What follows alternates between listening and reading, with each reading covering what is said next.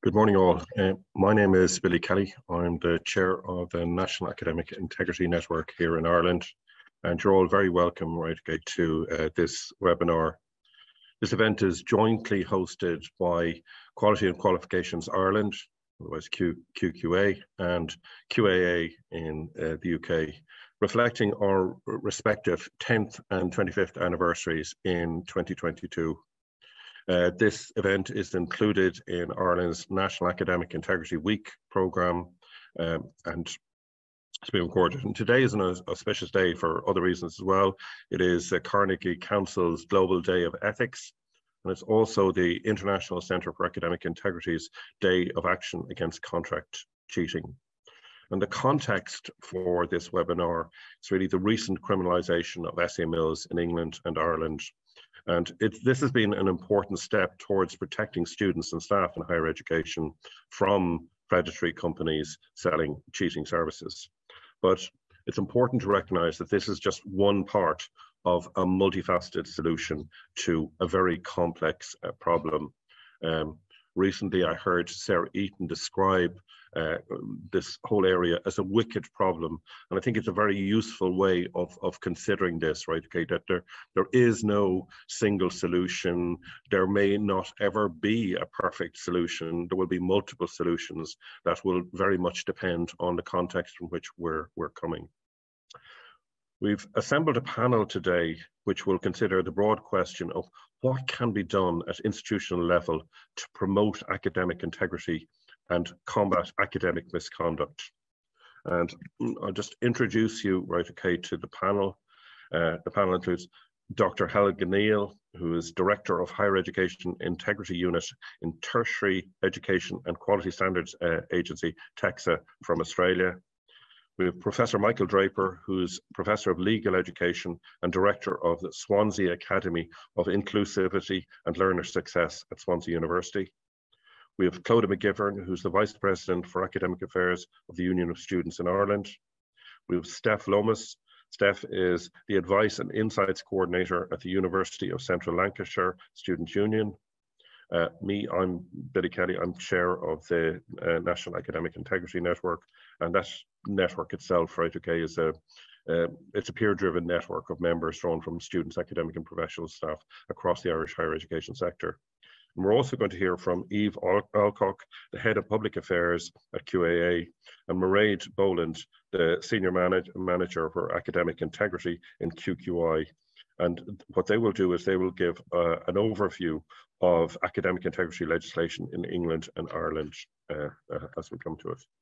So I'm going to start, by inviting Helen Ganneil, to give an international perspective. And as many of you will know, Australia has really led the charge, on academic integrity issues in recent years. And Helen's going to talk to what has happened since the introduction of legislation in Australia. Helen, the floor is yours. Thank you. Good morning, everyone. Thanks very much for the opportunity to come today. So it's just over 2 years since legislation was introduced in Australia that makes it an offence to offer or advertise cheating services to students enrolled with an Australian higher education provider. So I'll talk about what has been achieved in a moment, but I just wanted to make a couple of other points before I do that. And the first is to just really reinforce what Billy's just said. It's absolutely true that you cannot prosecute your way out of the problem posed by commercial cheating services. But that doesn't mean that there's no value in having legislation in place, because the alternative is that we simply allow these criminal enterprises to ply their trade in plain sight without fear of consequence, and to entice our students to engage with criminal enterprises. So I think having legislation is a really important part of an overarching national strategy. And secondly, what we found in Australia was just the drafting of the law itself really allowed extensive dialogue to happen in the Australian community. So it made a lot more people outside the education sector aware of the problem.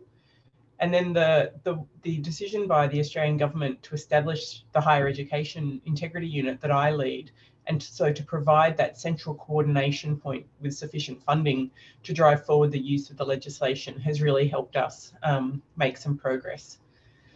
So what has happened in Australia since the legislation was introduced? So in September 2021, just over a year ago, we were successful in our first application to the Federal Court of Australia. And that was where we sought an injunction requiring the internet service providers to block access to a website that we had assessed as offering commercial cheating services.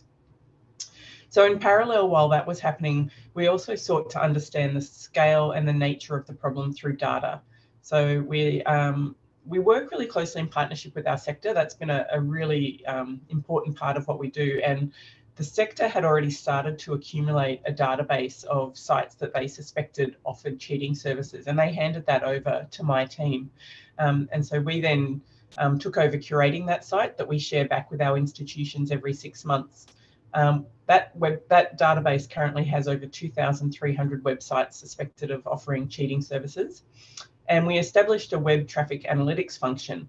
So that allows us to monitor those sites and determine which websites receive the most traffic. So we can find the big fish, if you like, for targeting our enforcement action. It allows us to look at where the seasonal peaks are, year-on-year trends with how these services are being used, the search terms that students use to find these services, which social media platforms are sending students there through advertising. So it's allowed us to get a much better size of the scale and the shape of the problem. So based on that first successful federal court injunction, we then collaborated with the leading internet service providers in Australia, and we've signed protocols with them. So we cover about 98% of the mobile and broadband networks with our protocols. And that allows us to make direct requests to the internet service providers without having to go through the court system, which is really, slow and expensive. So since August this year, so in the last 2 months, we've blocked access to 150 websites offering cheating services. And because we set up the web traffic analytics, these were targeted blocks. So collectively, those 150 websites that we blocked made up over 70% of all Australian traffic going to essay writing websites that target Australian students. And so we're also investigating a number of operators with a view to prosecutions. But I mentioned at the start that you can't simply prosecute your way out of the problem. So I just wanted to finish, I guess, by highlighting the crucial partnership that my unit has with our sector. And we share intelligence bidirectionally. They tell us when they see sites. We share the database back with them every 6 months. And we also support higher education staff and students with a range of best practice resources, advice on how to combat this problem. We have a student-facing page to help them identify and avoid illegal cheating services, and also a range of resources that we've translated into 12 different languages to help students really understand why cheating is never the right answer. Thank you very much, Billy. Thank you, Helen, for that overview, and in some sense it sets a target, for the rest of us, to follow in some way.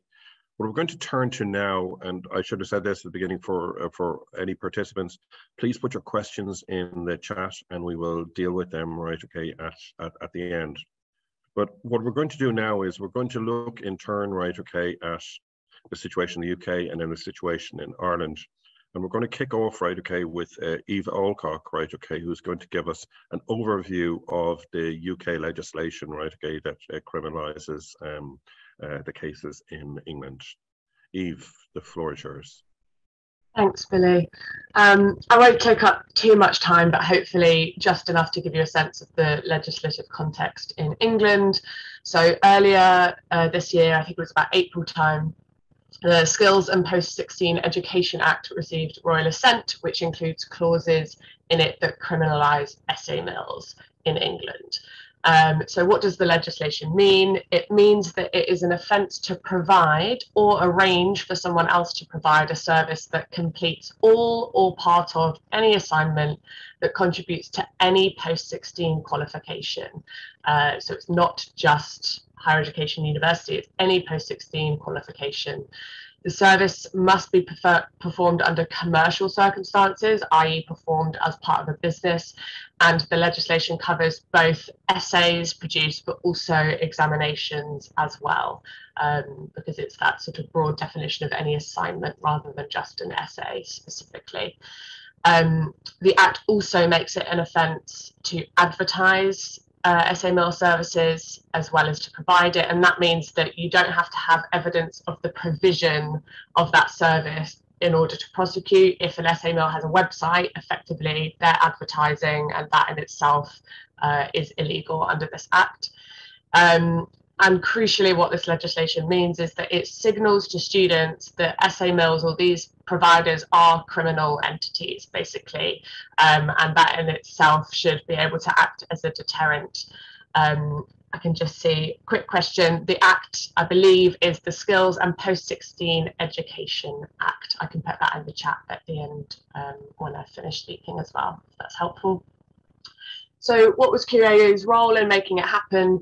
It was a culmination of a sort of 5-year campaign by QAA, led predominantly by my predecessor in post. And we worked closely with Michael Draper and others across the sector to make it happen.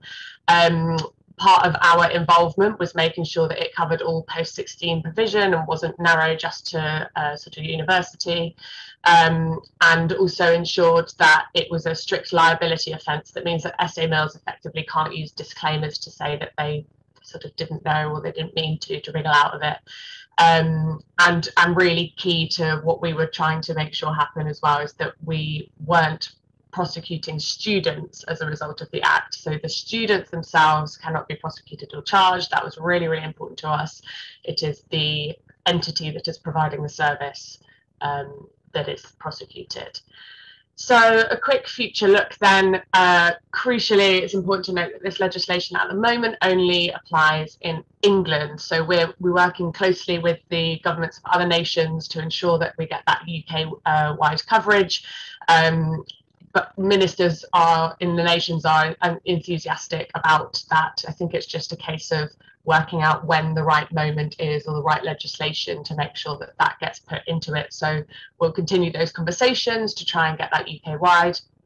And then our work on academic integrity more broadly continues. We are one of the endorsing organisations for the newly launched GAIN, Global Academic Integrity Network, and we also have an academic integrity charter across the UK with over 200 signatories, demonstrating a clear sector commitment to this topic across the UK.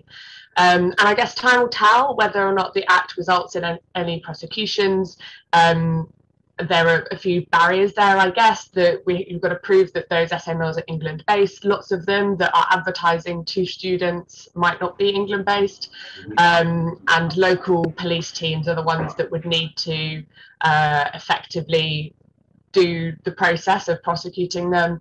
But we're looking into ways that we can make sure that this is obviously an effective piece of legislation. It's really interesting to hear from Helen just now about the unit that she leads that actually helps kind of get across some of those barriers. So maybe in the future in England and in the UK there's a model like that could be replicated. But yeah, hopefully that gives you some context for the legislation in England. Eve, thank you very much for that Cook's tour, right, okay, of where we are. Now I'm going to turn, right, okay, to get the student perspective. And Steph Lomas, right, okay, is going to talk to us about the concerns regarding academic integrity for students, right, and how we support students undergoing investigation for academic misconduct. And I would say this is a really important context, right, okay, in terms of following from what Eve had said, that students in many cases, right, okay, are the victims here rather than the perpetrators. Yes, they may have engaged with misconduct, right, okay, but they're being actively targeted by some of these services. Anyway, Steph, it's all yours. Thank you very much. So hello everyone, my name's Stephanie. I am an Advice and Insight Coordinator for UCLan Students' Union, which means that I currently advise students who go through processes like academic misconduct. Previously, I was a Vice President Education and worked with the QAA on legislation that we've just heard about, which is very exciting, and their support was amazing. I want to talk about it from a student point of view because one, I was Vice President Education, so I know what students were saying to me, but two, I'm also an advisor, so I see what happens to students afterwards, after the the academic misconduct has been caused. But I want to talk about it in two slightly different ways. First of all, I want to give two quotes, if that's possible. Hayden Fry advises that in football, like life, you must learn to play within the rules of the game. And Bill Shankly advises that football is a simple game, but it is complicated by people who should know better. So what do I mean by that? Are our policies on academic misconduct accessible to our students? Are we giving them the rules of the game in which they must play with before the first whistle is blown? That is the end of the football analogies, I promise. When I say accessible, again, I don't just mean available. Do your communities of students understand the limitations? Would a student who has joined a university sector from simply their GCSEs and experience understand what is meant by commissioning of data fabrication? Or would a student from an international background whose nation has differing definitions on academic misconduct understand what you are asking them to do? If you cannot confidently say yes, or you haven't even engaged with students on it to understand their point of view, rethink it. Now is the time to be innovative. Do we even explain the risks associated with poor academic misconduct? If students don't know the consequences of these actions and the dangers of these actions, are we giving them the information to make reasonable decisions with their lives? Think about how you talk to students about academic misconduct. Do you only talk to undergrads about it at the beginning of the academic year? Do we even consider that postgraduates come from different nations with different rules? Do we give students a safe space to practice, or as we call it, a soft place to land? Do we give them the opportunities to practice the skills we talk to them about and give them an opportunity to make mistakes and signpost them to support? Do we tell them once, or do we tell them all the time? I don't know about anyone else, but when I was at university, whatever I heard about during September, I'd completely forgotten in October because there's so much information coming at once. We need to keep reminding students not only about the rules of the game, but how they can access support, and keep reassuring them that it's not deemed as a failure to ask for support. In fact, it is a measurement of success to be confident enough to ask for that support, especially for communities where asking for help and failure is seen as a huge issue. It should be celebrated to ask for support. Do we interact with students where they are? We know that students are on TikTok now, I believe, that's what I've heard.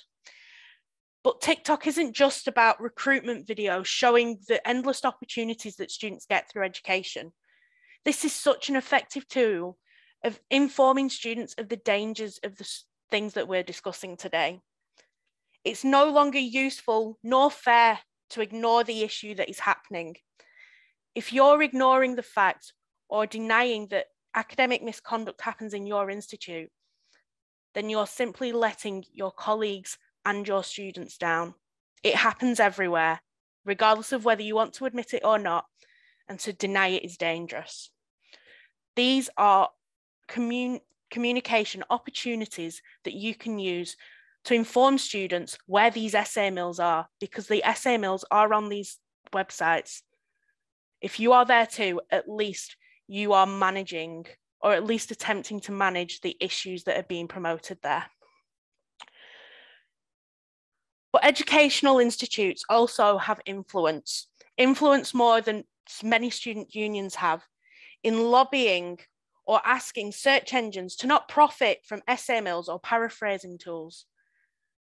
You have the power to ask people or to promote change and say, this is no longer something that money should be made from, it's unethical, should I say. You need to, again, keep reassuring students. But now I'm going to go on to what happens during a misconduct. If you tell a student that they're being referred for an academic misconduct, Don't leave the communication there and cut it short. Explain what it means and encourage both advice and wellbeing support. The amount of students that advisors will see around the country who have students panicking about what this means because they don't understand is heartbreaking. Students need to have the information to make reasonable decisions. And with that, as much information as possible needs to be given to the student in order for advice to be given. Unfortunately, advisors are not mind readers. We do not see what the marker sees, hence why we're not academics. So we need to understand where the concern has been brought from so that we can tell the students advice and give them information for them to make reasonable decisions about their journey. But after a hearing, regardless as to whether it has been found or proven or not, how do we support students afterwards? Do we surround them with academic support? Maybe it's a lack of academic confidence and they need to know and feel as though they can go to these services. Do we give them wellbeing support? Do we give them the opportunity to go to someone and say, the reason this happened is because of an external factor that's affecting my well-being? Give them the opportunity to access that support and know about it. Do we give them the confidence? Anyone that has been alleged to have caused academic misconduct or not, or has been found proved and knows that it affects one's confidence. They think, can they do anything right? They've tried their hardest with this essay and it's not gone well. We need to give them the confidence that making mistakes happens, but the success is from learning from them. The failure is from making them again. And we need to give them the reassurance that the university or other educational provider believes in them still. They feel like public enemy number one afterwards. So we need to give them the belief that we think that they can do the assignment or complete the degree.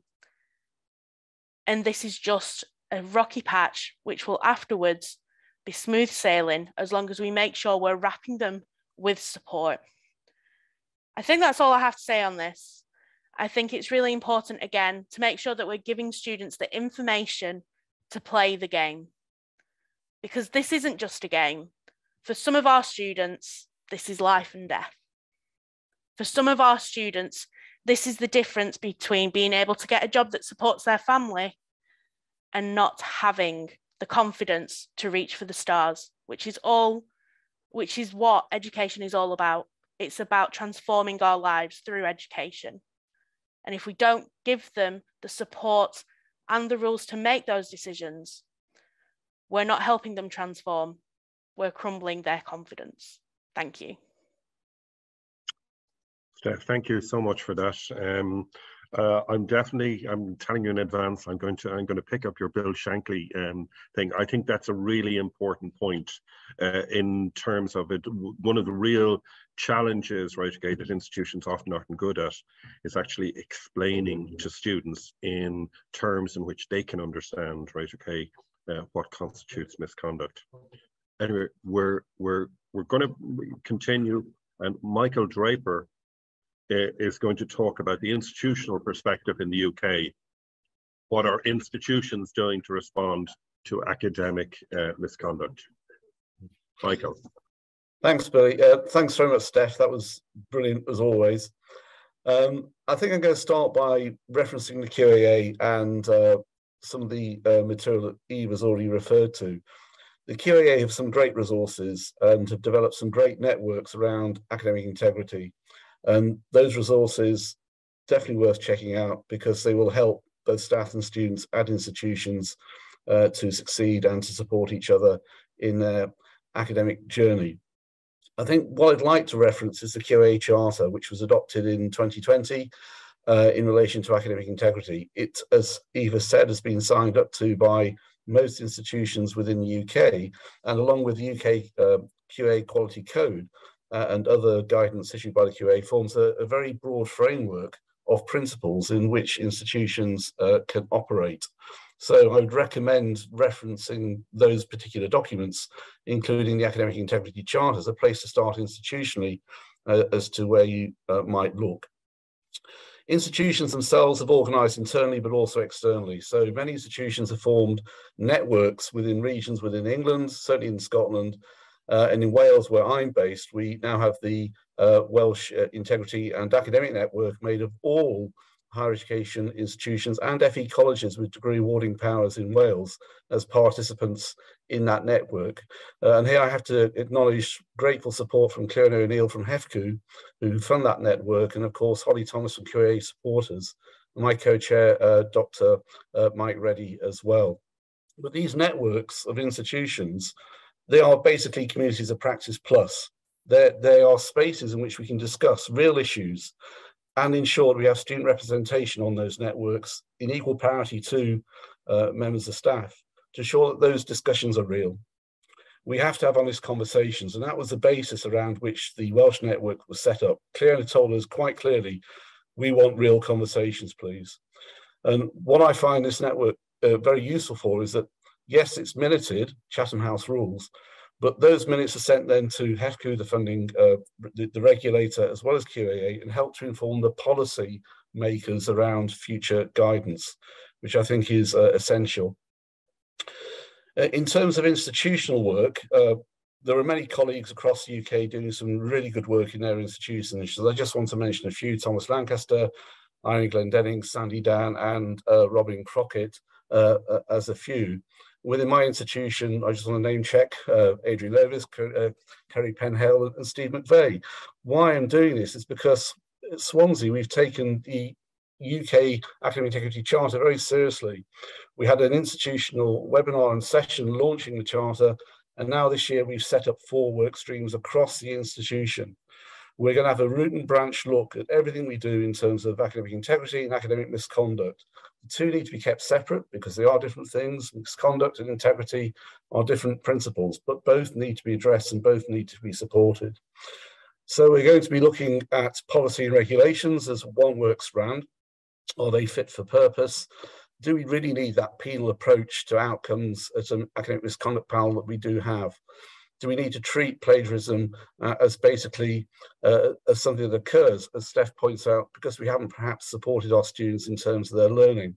Have they inadvertently done this and fallen into the trap of plagiarism? In which case we need to have an attitude of speed awareness courses that we now have for speeding, of course.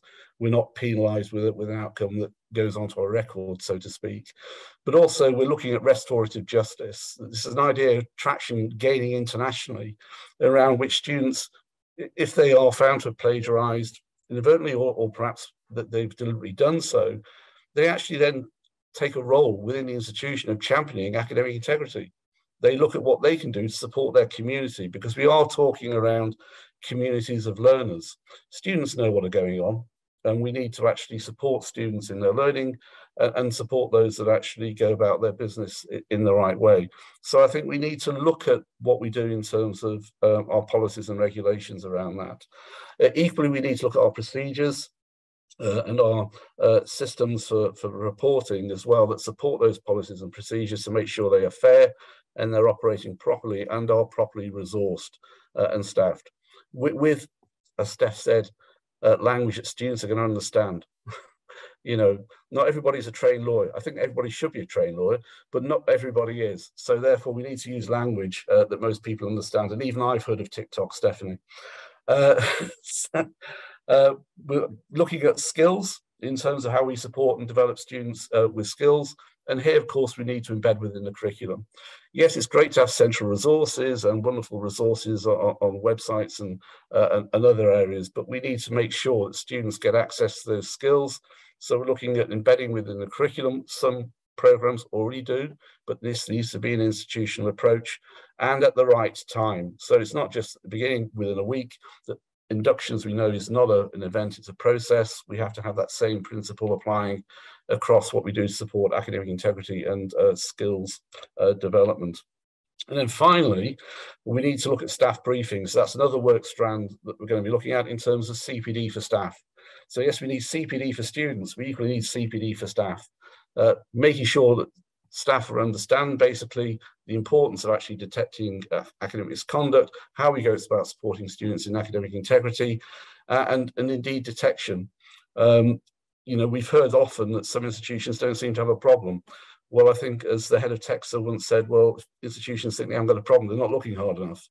And therefore, we need to actually train staff in detection processes, and then how to support students in that development as well, making sure our procedures and processes then are fair and are dealt with at a local level where appropriate, so we don't have a bunching at the top in terms of academic misconduct panels, which quite frankly, I suspect most institutions are finding it difficult to manage if they continue with that particular format and approach. So that's my quick whistle-stop tour. 5 minutes, I hope I stuck to time, Billy. Thank you very much, Michael. And now we're going to turn to the Irish context. And we're going to kick off with Mairead Boland, right, from QQI, who's going to talk to the Irish legislation and overview of that. Mairead. Thanks, Billy. Hi, everybody. Lovely to be here with you all today. I am going to run you through the Irish situation. You may be aware that Ireland has had legislation in place that criminalises the provision of cheating services and the advertisement and publication of advertisements for cheating services since 2019. So an amendment to QQI's founding legislation basically created these new offences. And as in the UK, it's not just essays or assignments. It really is the facilitation of learner cheating that is a criminal offence, whether that is the undertaking an assignment on behalf of a learner or an exam, or providing an assignment or parts of an assignment to a learner to submit within their institution. As I've said, advertising of cheating services are also that is also a criminal offence in Ireland, as is the publication of these. Interestingly, and I suppose a bit different to the case in England, QQI was actually named as prosecutor in the Irish legislation for these offences. So we are responsible for taking summary cases, and then the Irish Director of Public Prosecutions is responsible for taking for bringing indictable offences. I heard Eve saying that in the UK that it is the legislation, that the offences are really solely targeting the commercial provision of academic cheating services. In Ireland, that is not the case. It's actually the legislation is quite a bit broader. So I suppose strictly on a strict interpretation, it would actually incorporate cheating that's facilitated by friends or family. But I suppose that the real target of the legislation is that those cheating services that are organised and that are provided on a for-profit basis. I suppose then the other thing to emphasise, as Eve did, was that those learners who themselves engage in cheating, so those learners who procure cheating services, are not committing an offence under the Act. It is really those who are providing those services and advertising those services.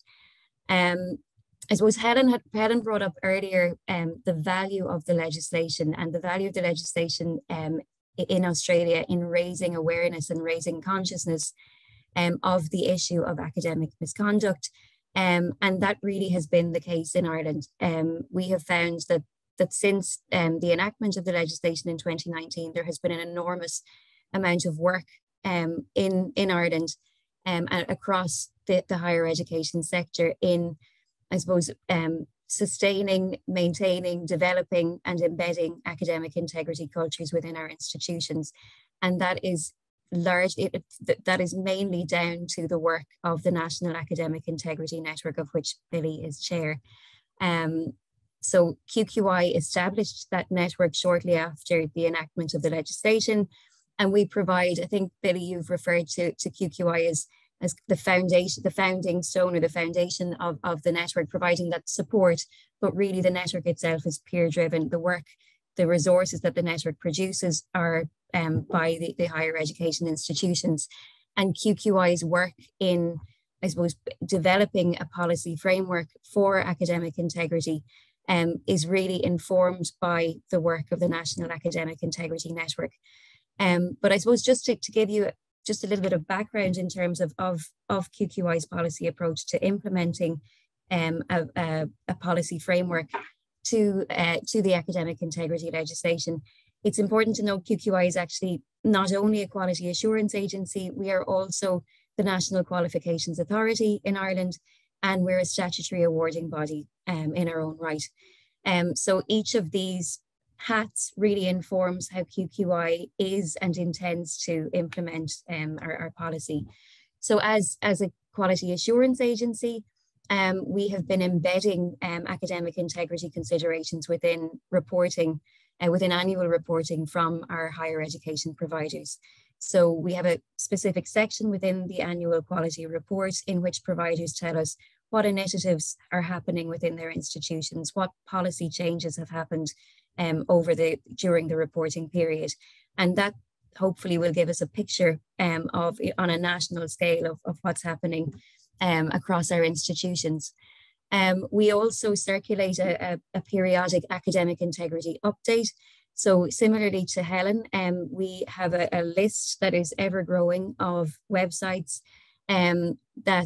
websites and services that provide or may provide cheating services to students. And we share those with all of our education providers, both higher education and further education and training. And that gives them the opportunity to block these websites on campuses, which of course is, again, it's not a silver bullet. Learners can of course access these off campus, these services, but it does send a message to students that these websites, the services they provide are illicit, and they really shouldn't be. It's something that is not endorsed by the institutions. So that's just a brief overview as quality assurance agency of what we've been doing as a awarding body. I suppose one of the plans will be to embed academic considerations within our QA functions. So for example, our program validation. So those providers who are delivering programs leading to QQI awards, we would expect that they would give us details of how they put in place systems to ensure academic integrity within their provision on those programs as part of the program validation process. And I suppose it's also vital to note that QQI's position as awarding body means that we really need to work in partnership with our degree awarding bodies, our universities, our institutes of technology, our technological universities, on developing this policy framework for academic integrity. So it really, again, as in Australia, and as Michael has outlined in the UK, it really is a partnership approach in which we all need to be working together. And I suppose then finally, as a qualifications authority, QQI is the custodian of the National Framework of Qualifications. So we're responsible for ensuring that any awards made within the National Framework of Qualifications are leveled to at the correct level, and that the integrity of the framework is maintained. And academic integrity is a really, really important part of that.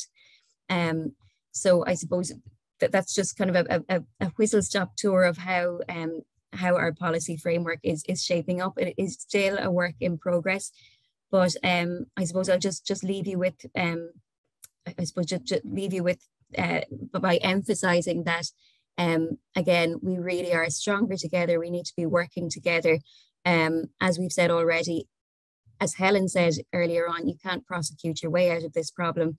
We need to be not only looking at legislation, but we also need to be looking at putting systems in place, supporting learners, supporting staff within institutions to combat contract cheating. Thank you very much. Right, thank you for that. And now we're going to get the student perspective, right, okay, from Clodagh McGivern, who's from the Union of Students in Ireland. Clodagh. Good morning, everyone. So yeah, just kind of wanted to say a few points in relation to the student perspective and academic integrity and misconduct and stuff. So one of the big things that I feel like we heard a lot about yesterday was like people discussing when does, collaboration turn into collusion. And I know from speaking to sabbatical officers on the ground, especially those who would have actually been at home studying due to COVID and stuff, that whenever they were during that time, it was like extremely isolating. People were at home and they weren't able to engage with other students. And if they were engaging with other students, it was, you know, just little icons on the screen. And, you know, there are great resources that existed on campus, but they just weren't able to access them. So whenever people were in that situation, and they found it so much easier to turn to sites like Course Hero and Chegg, especially when they're, you know, accessible 24/7. So in relation to the discussion about yesterday and collaboration and collusion, that's when I thought, you know, that, and I have thought about it for a long time, how we need to have safe spaces for students to collaborate and work together. And peer learning is something that is growing in popularity, and I think that it really could be developed in a lot of institutions around Ireland. I know from my home institution in the University of Galway, they have CAME, which is the peer mentoring system that they have, and it's whenever first years are kind of taught taught by final year students, and the aims of the program are to help develop first year's academic and life skills. It's also used as a way to integrate them socially and widen their network. So it allows them to get to know students, obviously in their course in first year, but also in the higher years, and allows them to develop relationships with staff, which is obviously extremely important whenever we're talking about student-staff partnership. And it helps them become more actively involved in discussing matters that are relevant to their learning and transition to higher education, which is obviously very daunting, you know, going from one education system to another, and, you know, not knowing the nuances that exist. It's a lot, like, it's a very big, you know, institution that you're going into, and nobody really knows you whenever you were, like, you know, a big fish in a small pond. It also helps them collaborate with fellow students and gain greater understanding of, you know, their coursework. So I think allowing them to have safe spaces where they can come together and actually collaborate with their work, but not to the point whenever it becomes, you know, collusion, is so important. So we see that it increases their confidence, and this is something that continues to grow in university in Galway. There's new courses that are being developed every single year that are taking CAME on, and it is so successful. And I do think that it does act as a deterrent from actually engaging with those online sites whenever you're having healthy debates with people that did your course, or, you know, are in your course at the minute. Another thing as well is that we see and we hear a lot of the time that people want to have a reform on assessment in universities, and I think that it is so important that staff try to avoid, you know, recycling assignments whenever they can, because I even know from you know, a student that I knew in the past that had to repeat a year, and they got the same assignment 2 years in a row, and then they just submitted their work again because they thought it was my work. I got a good grade on it last time, so I'll just submit it again. And there's two issues that fall there. It's, why did the student not understand that self-plagiarism existed in the first place? And second of all, why was the assignment being recycled 2 years in a row? So I think it's so important that, you know, students are able to engage with coursework that is different and new, and not have something that, you know, was existing before, because it just leads to students being able to copy another person's work. And there's only so much, like, new information that a person can write before it's just repetitive. I think that it's also crucial that, you know, course coordinators and staff in certain colleges and schools, you know, really do work together and try to bring in the concept of assignment mapping. We know how stressful it is whenever you have, you know, your exams due, but whenever students have 6 assignments or assessments due in the space of 2 weeks, like, that's incredibly stressful. Some institutions then have, like, really strict deferral policies, so, or, you know, extension policies. So they might feel that they have no other option but to actually engage with these sites that would write the material for them. So we want to avoid that as much as possible, making sure that assessments are spread out, making sure that, you know, the amount of work that a student has to put into an assessment is proportionate to, you know, how much it's worth. Because there's a lot of time that students have very heavy assignments, and, you know, the assessment might only be worth a few percentage, and that could carry on for the rest of the year, and it puts them under a lot of pressure. So I think, you know, we really need to make sure that learning outcomes are being met and that we're doing it in the most efficient way possible. And another thing then as well, and it was obviously touched on prior, the importance of making sure that the policies that exist are accessible to students. There's no point using fancy words or jargon that only staff in the institutions can understand.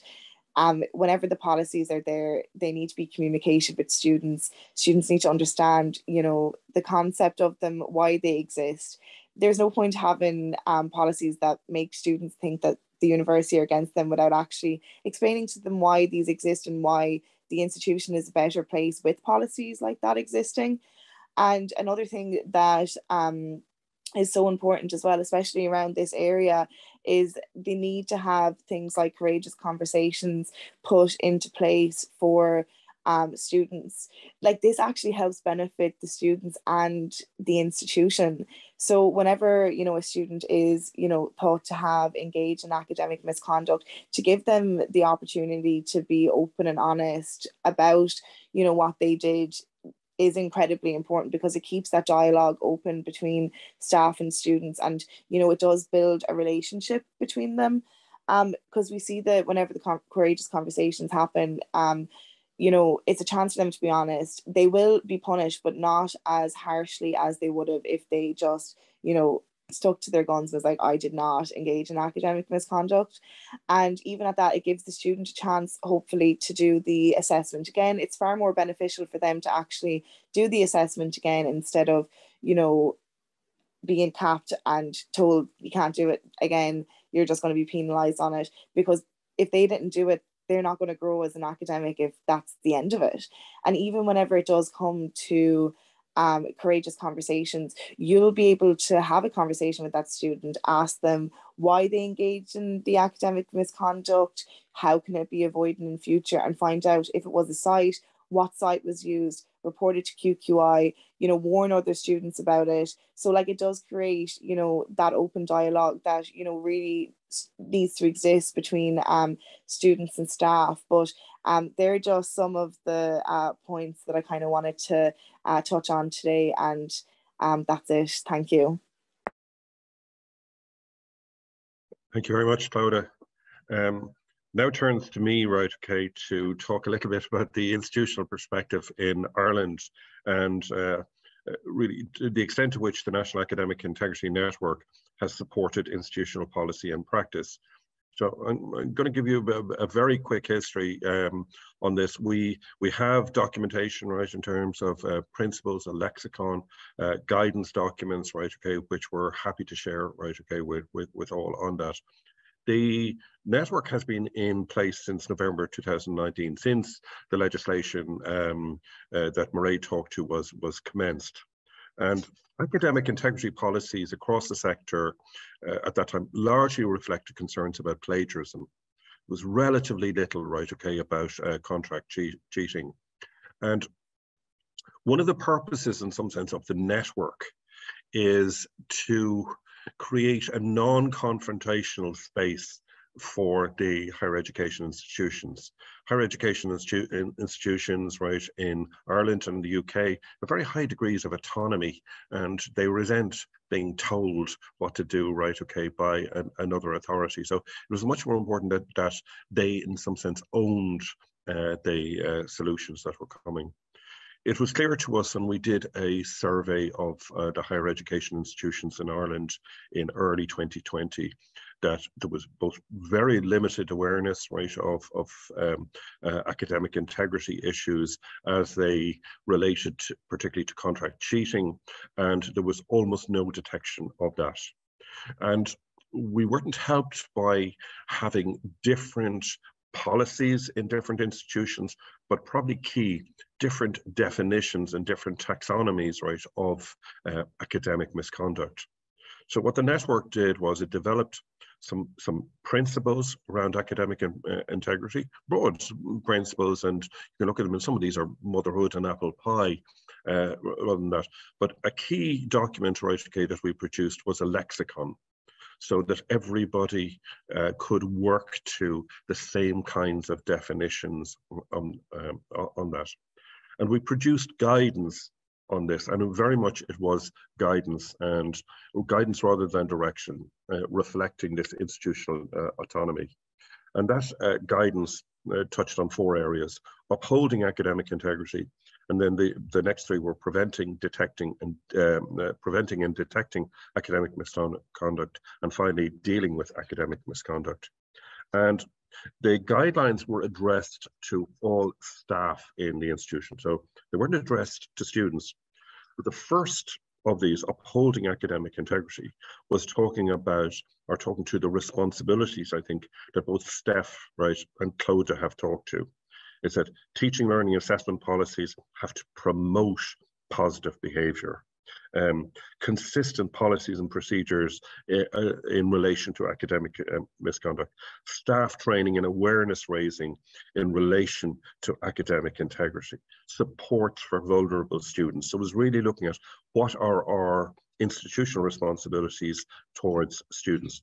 And then the other parts were about our practices and processes, right, okay, in relation to preventing this, resources for staff, conversations with students throughout their entire period of enrollment. So this isn't something, right, okay, that is just done at the beginning, right, okay, but this is something that happens right through.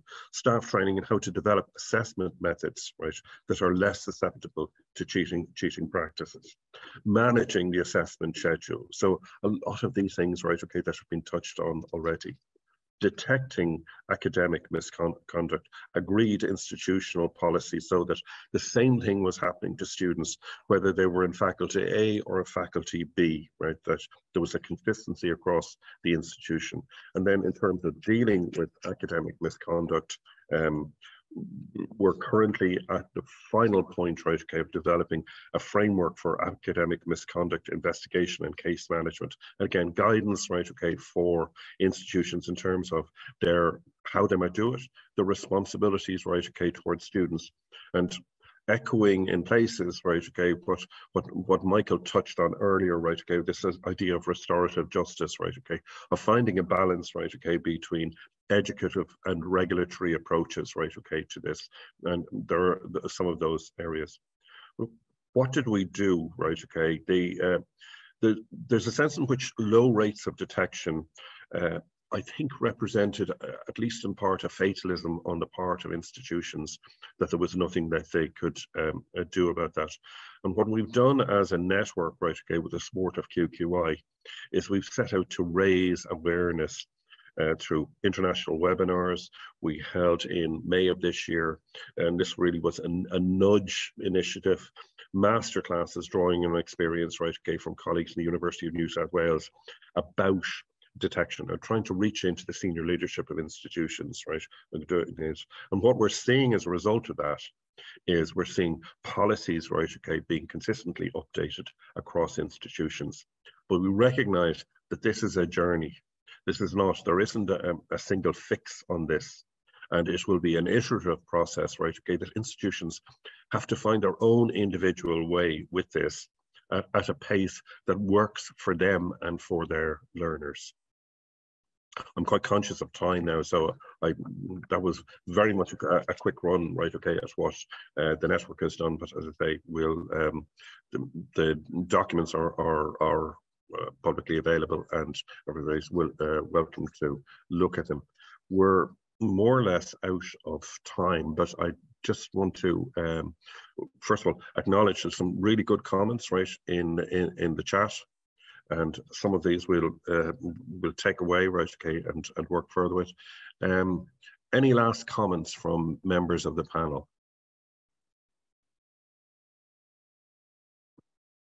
Thanks, Billy. It's just great to be with like-minded colleagues doing some great work in this area. The fact we've got the number of participants we have for this particular webinar as well just shows how committed both students and staff are to academic integrity. So as always, I think continue with the good work, Billy.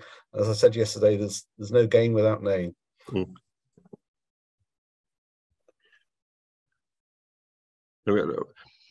Adam, I see the point, right, okay, that you made in the chat, right, okay, and I think,